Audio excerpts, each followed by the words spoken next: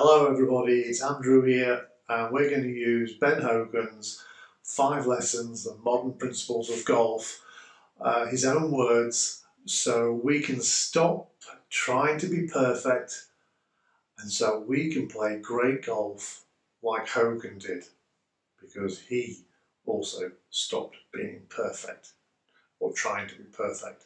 So watch the next video and then I'll get back to you. Take care. See you in a second. It's right out of the modern fundamentals of golf, which I thought would appeal to all of you. But many times I've given this and read it to a lot of the tour players I work with. And I thought it'd be worth taking a moment to read. It says, most golfers acquire confidence over a period of time. Hogan had great confidence and a great swing. He played with a coolness and a confidence that he was even a marvel to the Scots who coined the phrase the wee Iceman. Of the two, the swing and the confidence, he attained the swing first. Even after he had a swing that would win tournaments, he still had periods of uncertainty. He describes how it happened. I never felt genuinely confident about my game until 1946. Up to that year, well, I knew once I was on the course and playing well, that I had the stuff that day to make a good showing. Before a round, this everybody can identify with. Before a round, I had no idea whether I'd shoot 69 or 79. I felt my game might go sour on any given morning. I had no assurance that if I was a little off my best form, I could still produce a respectable round. My friends on the tour used to tell me that I was silly to worry that I had a groove swing. And first time I saw that, I said, how many people in the world can identify with that? But my self-doubting never stopped. Regardless of how well I was going, I was still concerned about the next day and the next. In 1946, my attitude suddenly changed. I honestly began to feel that I could count on playing fairly well each time I went out, that there was no practical reason for me to feel that I might suddenly lose it all. I guess that what lay behind my new confidence was this. I had stopped trying to do a great many difficult things perfectly, because it had become clear in my mind that this ambitious over-thoroughness, my perfectionism, was neither possible nor advisable or even necessary. All you needed to groove were the fundamental movements, and there weren't so many of them. I don't know what came first, the chicken or the egg, but at about the same time I began to feel that I had the stuff to play credible golf even when I was not at my best, and my shot making started to take on a new and more stable consistency. Now, you'd be amazed how many tour players, when I read that to them, have said to me, that can't be in that book. I've read that book over 300 times. I've never seen that.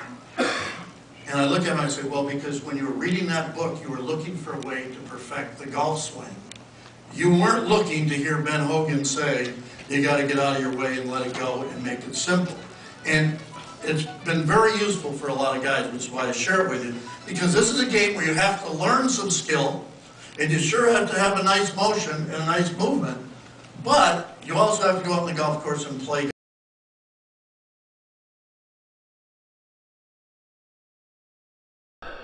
Hello again, Andrew here. So you've watched the video and you saw the page 90 from the 5 lessons book, the famous 5 lessons book, and that is obviously Rotella tells a story great, how so many people say, I have never read that, I have never read it. Well, it's in the book, it's about 5 minutes from the end, page 90, so check it out for yourself.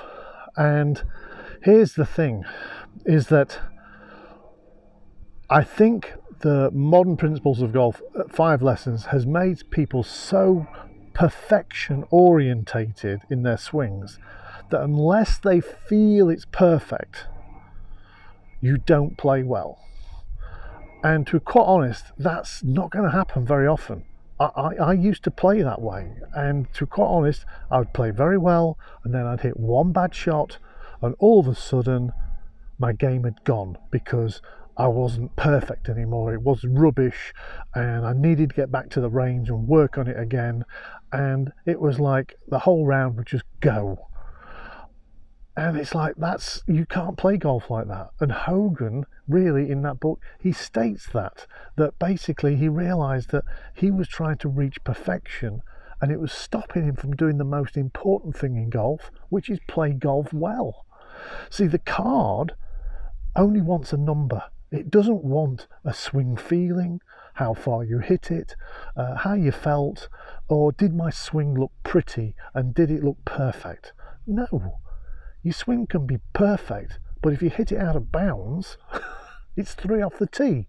So it's not a game of perfect. I think that's Dr. Bob Rotella again. You know, because the fact is that we are going to hit bad shots. I think it was Hogan that said again that he only hit about 6 perfect shots during a round. Yet we would look at his game and go, wow, every shot was perfect. But as Hogan said to somebody once, when they said, perfect shot, Ben, he went, how do you know? You didn't hit the ball. And that's the thing. You know, we are not going to be perfect, but on a par 4, the worst I want is a par 4. That's the most important thing, because we can, you know, the 19th hole is full of stories of longest ever drives. You know, you should have seen that chip, you should have seen this, you should have seen that. But at the end of the day, what everybody always says is, so what did you score? Because that is the bottom line. And Hogan got that he understood that the bottom line was the score. The score decides if you win or lose. So I saw a guy once, you know, and this idea that, you know, we need to be perfect. As I said, it harmed my game. And I remember watching a guy who was about to tee off. I was off an 18 handicap years and years and years ago, and he took a practice swing, and it was so good, it made me stop and say to my mate, I want to watch this guy tee off. He looks really good. And my mate smiled and laughed a little bit, and I wondered why he was laughing. And he was off single figures, and he teed off with a swing which was completely the opposite of his practice swing, because he'd let fear and everything get in the way. So the fact of the matter is, and you know, and I learned this the hard way in my first pro tournament, I played terrible, absolutely terrible. Did I forget how to swing a golf club? No. But I'd forgotten how to score because I hadn't played in a pro tournament for 10 years. So the fact of the matter is yes, you know, Ben Hogan was saying 70% of the game, at least in his game, was mental. And it's true. But if you're always trying to be perfect, you're really going to be really in trouble. So, you know, when he talks about getting the fundamentals right on that page that I put up, and what Dr. Bob talked about, and the you know, it's grip, stance, posture, finding your proper grip, stance and posture. I've done videos on them, because ultimately you don't build a house from a bad foundation. So Hogan made sure that his foundations were correct, and then it's a swinging motion, Manuel de la Torre. And ultimately, on any given minute of any given hour, we will be thinking differently. And there are moments you hit a golf ball where you totally get out the way of yourself. And you just think, wow, that was incredible, that was effortless. Then you start searching for what you did. And because you can't find it, you get frustrated, when reality is you had it. And all it is having a good, being in balance, having a good grip, stance, posture, and swinging the golf club. And once you swing it, the ball's gone. You can't, you know, you can move your body as much as you want. You're not going to move that ball, because, you know, you will miss a green. You will miss a fairway. Get over it. I had to. And, you know, ultimately, if you don't get over it, if you keep on seeking this secret for a perfect golf swing, you will have a miserable golf life. It will be miserable. I've been there, I know it. So, you know, when I I've seen so many people with poor grip, stance and posture, and then they expect to play well. Well, Hogan took that out of the equation. He also took out the equation, the fact is that all his clubs were bent 4 degrees open, because he sure as heck wasn't going to hook that ball. So you try opening your club face by 4 degrees, you will cut down the amount of hooks. Incredibly so. But his were actually manufactured 4 degrees open, from his driver to his sand wedge. So technology he used, and also he used the fact that he wasn't going to be perfect. There's only the Iron Byron golf machine that's perfect, and that's a mechanical thing with no brain. Once you put a brain in there, we're thinking about constantly different stuff. So, gotta let it go. So, they asked Luke Donald when he was world #1 and he'd won the money list in Europe and he'd won the money list in America, what the heck do you practice now that you're so perfect? He said, grip, stance, posture, balance. See, that's what we go back down to. So, you know, if I'm out of balance, my brain is always going to try and get me back into balance.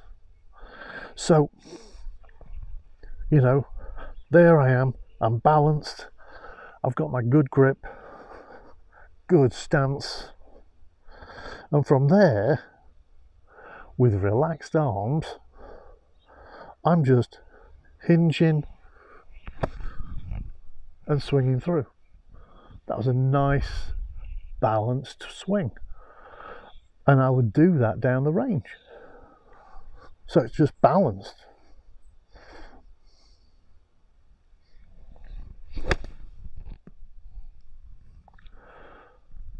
That was effortless. And it was pretty darn good. And I wasn't thinking about a million things. And I know that if I was aiming at a target, that would be probably 5 foot either side of that target, which I can live with.